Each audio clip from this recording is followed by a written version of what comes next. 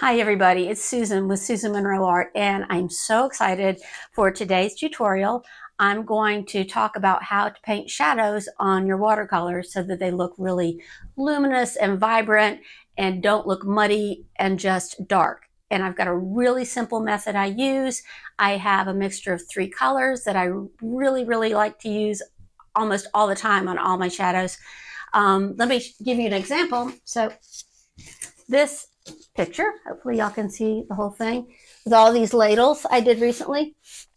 I used this shadow color on every single one of these ladles. Every single ladle is a different color. I did maybe a little adjustment with each one, but all in all, they used my base shadow color as the basis for the shadows in this picture. So I'm going to tell you how I did that. I'm going to talk about painting shadows wet on wet. I'm going to talk about painting shadows wet on dry, that's wet paint on dry paper. I'm going to talk a little bit about the importance of the paper you use and hopefully just give some help in creating really beautiful shadows on your watercolors, because I think the #1 thing that can make your watercolor successful is the contrast, and that's having your darks dark enough and your lights light enough, and this will really help with that. So I'd also like to thank you for watching this video. I know there are a lot of art videos out there you can choose from, so thanks for choosing mine. I would really appreciate it if you could give it a thumbs up or subscribe to my channel or even leave a comment. I love when people comment. I like to answer those because any interaction you can do with a video will help me get picked up by the YouTube algorithm, and then more people will see it, and then I can share my love of watercolor with more people. So that being said, let's go on and get busy. I'm going to start by talking about the different parts of a shadow, and then we're going to move on to the actual shadow painting. So let's go. So before we learn how to paint a shadow, I wanted to show the different parts of a shadow and how a shadow is made up. And to do that, I'm going to use an egg and a flashlight. So now I shine the flashlight down on the egg.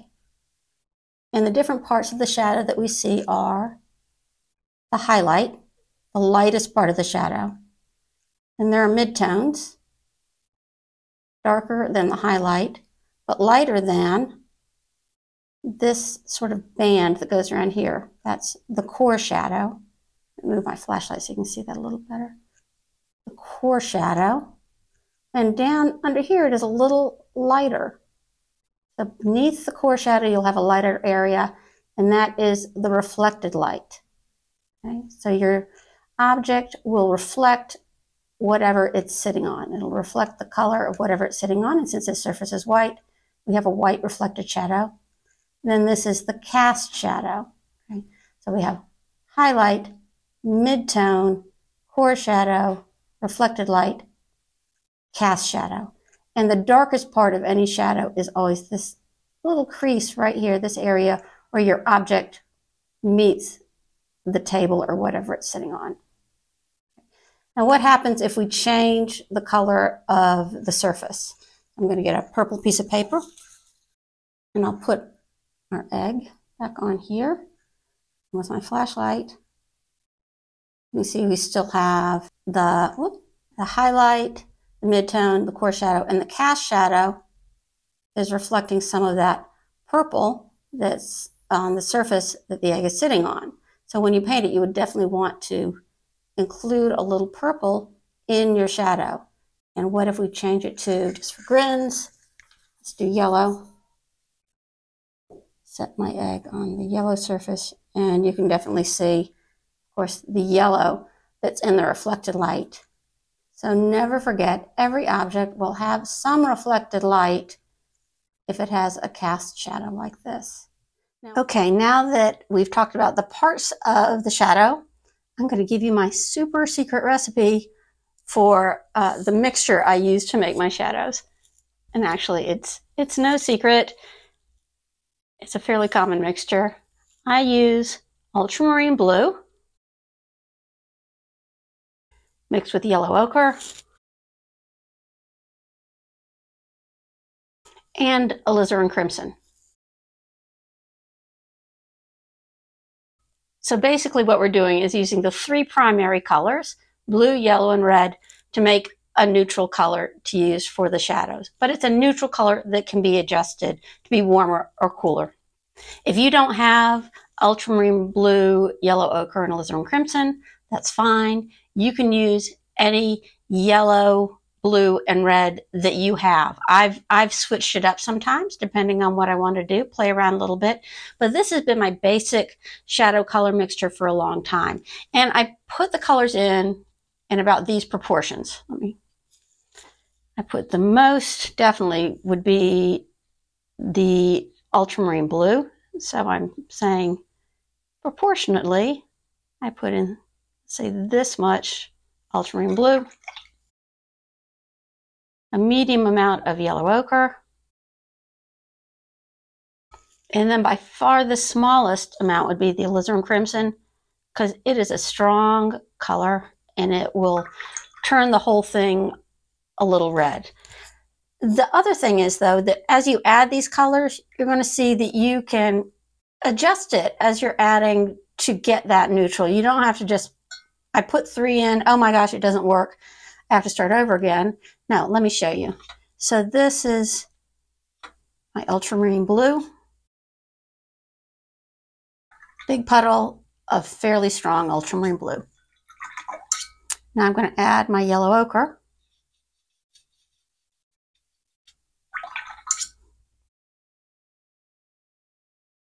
It's really dulled that down to sort of a gray blue.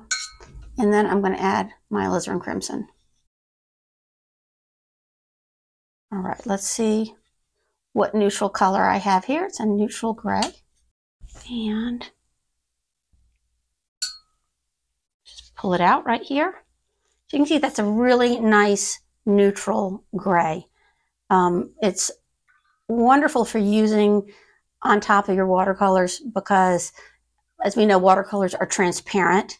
So you put this on top, and then the base color, the body color of whatever object you're painting, will shine through the shadow color. The other interesting thing about these colors is they tend to separate a little bit. I don't know if you can see in here, but the blue is separated a little from the red and the yellow. I frequently have to mix it back together. I really like this separation. I think it adds a lot of interest to the shadows. You can see there's a little separation with the ultramarine blue in what I've painted right here. And that's because ultramarine blue is a granulating color. It has a granulated look when it dries. I think you can see it here. If you don't like that, of course, you could always use a different blue. Cobalt blue would be a good alternate choice for that. This is the mixture I like. All right, so I've got this nice neutral. I would say it's a pretty warm neutral. Say I want to cool that neutral down. Super easy. I am simply going to add a little more blue to my mixture. Here I have a much more blue shadow.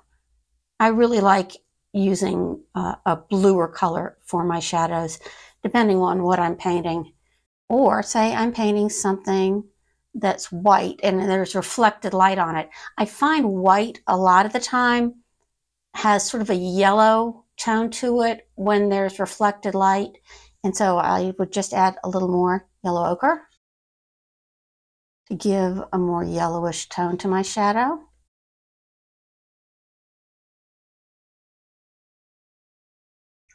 Sometimes I'll even add a yellow. This is Windsor yellow, but you could add whatever yellow you have.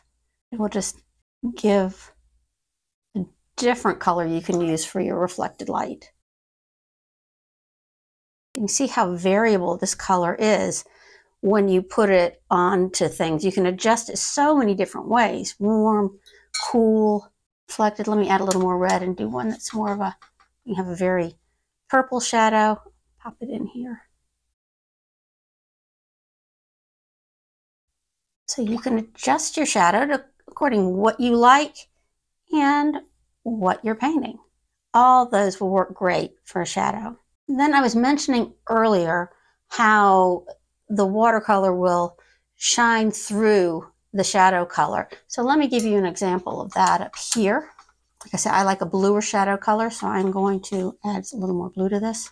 Blue is in pretty much every shadow color. I don't really think you can make a shadow without a lot of blue. See how that is? Yep, I like that. So when I apply the shadow color on top of an already painted piece, you have to do it very lightly. I don't want to stir up the granules of color that are already laid down on the page, because your watercolor is pigment mixed with water and binders and things like that. If I scrub too hard, the pigment that is dried down here will reactivate, become wet again, and mix up with my shadow color and become sort of mud. So I would paint lightly to show my shadows. Let's do it over the yellow.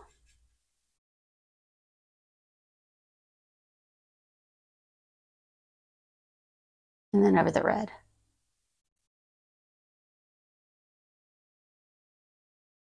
And I always make sure to pick up that extra paint at the end when I do these shadows, this little extra drop you get when you lift your brush. Otherwise, you can end up with a dark spot like that. And I think you can see how the blue shines through, the yellow shines through, the red shines through, making the shadow color perfect for pretty much anything. Now why don't we get into actually shading something. I will paint a circle and shade that. Let's try a different color. I'm going to use some sap green.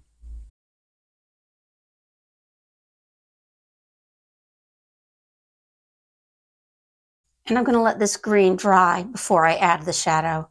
I'm going to paint my shadow on this circle, or sphere, as it will be, wet paint on dry paper, wet on dry. You can also use this technique and, of course, paint wet in wet.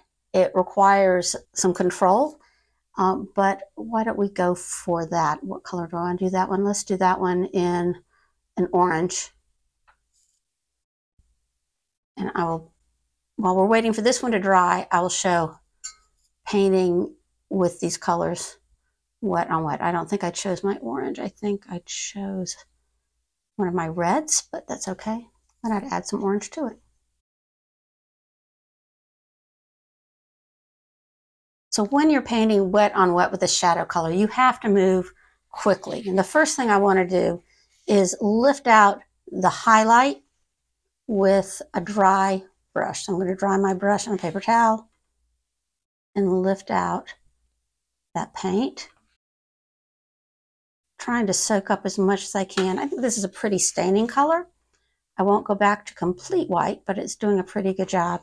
You could leave the circle just completely white and dry if you want, and that would be more of a hard reflection.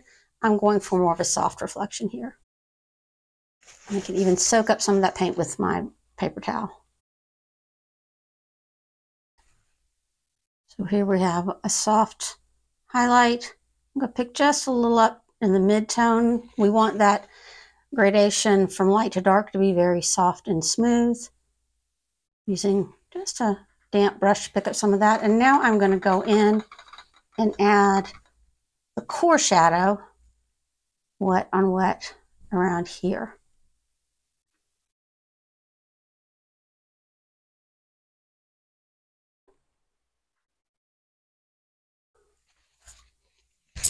When we do the core shadow this way,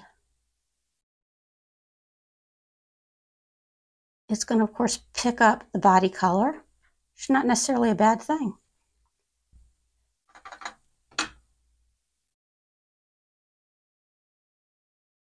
You just want to control the flow a little bit. And I find the easiest way to control that is with a damp brush, not totally dry. I want to go in and gently do this back and forth, sort of a zigzag motion sometimes, to help ease the color in and make a soft gradation from light to dark. Put a little more further down. I have not forgotten the reflected light. All right. Now I'm going to completely dry my brush, and I'm going to come in here and lift this wet paint out to show my reflected light. There we go. Now, if I wanted to make any other changes to this, I would definitely wait until it completely dry and then continue adding color to the shadows. All right, my orange ball has dried, and I'm going to add the cast shadow to it. So my light source is coming, say, from up here. Draw a little sunshine. There's my sun. So I know my shadow is going to be back this way. So let's just do a little bit of shadow. The shadow will not just be behind it, but also under it. Don't forget that.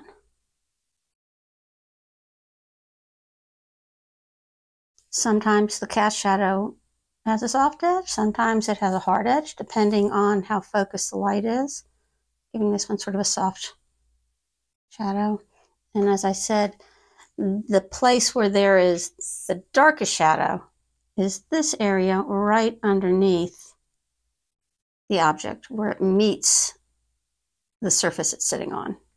We let that dry, and I'll do just one more thing and we'll be done with this one. So I think this shadow looks fine the way it is now, but if I really want to bump it up a little bit, give it some extra luminosity, a little extra glow, I'm going to take my shadow color, put some of it over here, and I'm going to add some of the body color, the color of the object, a little of this orangey, pinky that I have here.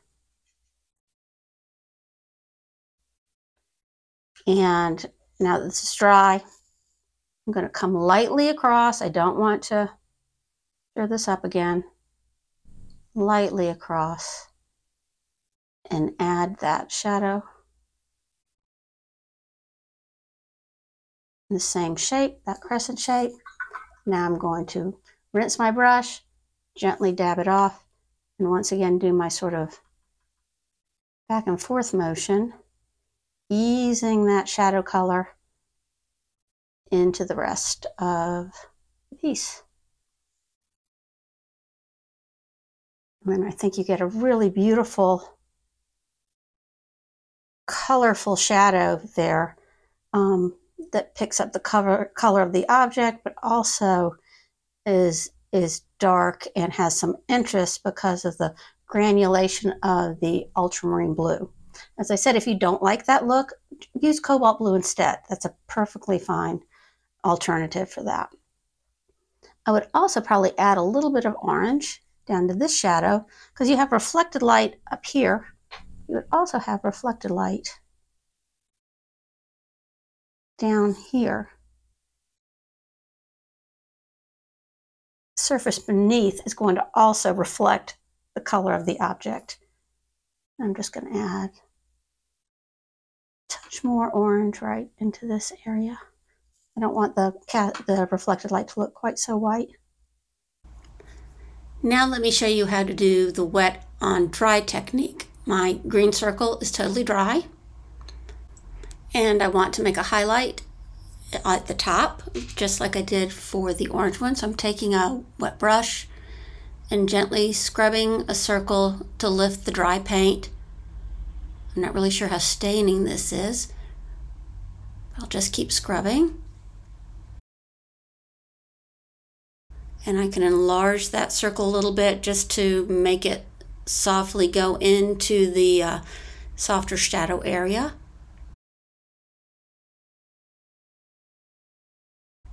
But I still want it to be whiter, so I'm going to blot out a little bit with a paper towel. You could even rub a little bit. You just want to be gentle. You don't want to mess up the paper. And I'm going to smooth in that line that I made. But with a soft brush, sometimes you just don't have enough strength. This is a scrubber brush that I got, and it's meant for scrubbing out. And this is an oil brush that I have that I frequently use for scrubbing out areas. It's almost like an eraser for your watercolors. So I'll wet that and then gently scrub in that area. Again, not too hard. The brush with the firmer bristles can remove a little more color. Now I'll blot it off with my paper towel. Now I think I need to mix up a little more of my shadow color. My shadow color at the top has been contaminated with the orange, so let me do that. And I think I'm going to make this one a little more reddish, more of a purple shadow, just so you can see. See, now there I added way too much yellow ochre. So no worries. It's sort of a push and pull that you do with this. I added too much yellow ochre, so now I'll just add some more blue. Then it's too blue. I can add more red. I can just go back and forth adding colors until I get the exact shade that I want for my shadows. That's a nice sort of purpley color. So let's see what happens when I use a purple shadow on here. I'm going to add a little crescent shape once again. Your shadow will follow the contour of the object. And I want to make it nice and dark, so I get that good contrast, and rinse my brush. Just make it damp, dab off a little bit, and now I'm using that zigzag motion again. Now I want to make sure that my brush is just damp, not wet. If there's too much water on my brush, it'll make a bubble of water sort of right here, and then push the paint back. Push the paint back and make a hard edge at the bottom. So just make sure the brush is just damp. You might have to experiment a little bit to get this down, but I'm going to blend it in a little more. And now I'm going to soften that bottom edge with a damp brush as well.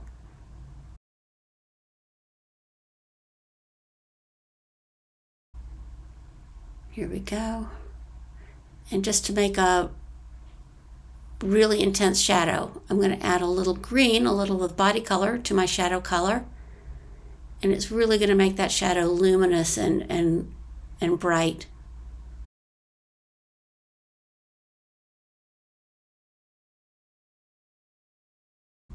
I haven't forgotten my reflected light.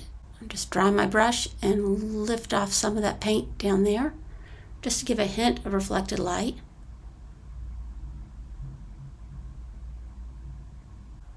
Now, if you remember, I said that the color of the surface will reflect up onto the object. So let's see what happens if I paint yellow under the green ball.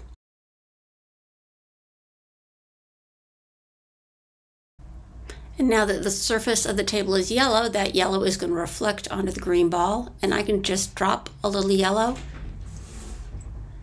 into that reflected shadow area, and it really will help the pieces look like they go together. And I'm going to mix up some new shadow color once again, because my other two are contaminated with other colors. And I'm going to paint the cast shadow under the ball. I'm going to give this shadow more of a hard edge and not soften it like I did the other one. Since it's a sphere, the shadow is going to reflect that circular shape.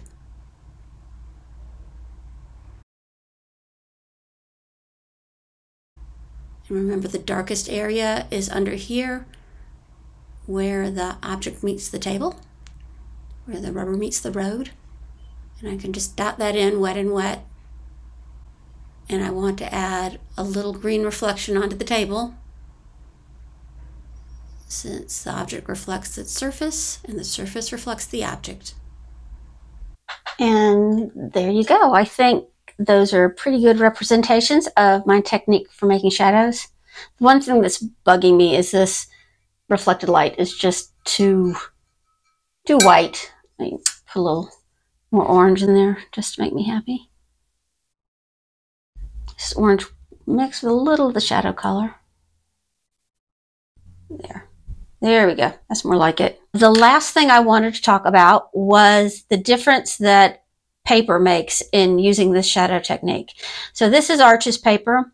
It's 100% cotton. It's cold pressed, 140 pound. When I was preparing to do this video, I did some test paintings on some Canson paper that I have. So here's my Canson watercolor paper.